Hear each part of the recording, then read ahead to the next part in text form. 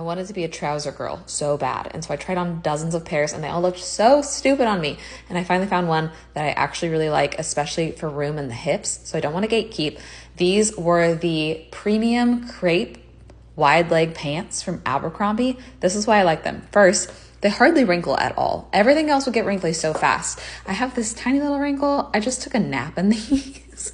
Second, they come in long, so I can wear them with heels and they look like a normal length.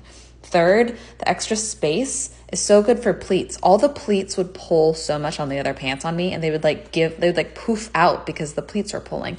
There's enough space. And the material is like this stretchy, almost kind of like athletic adjacent material.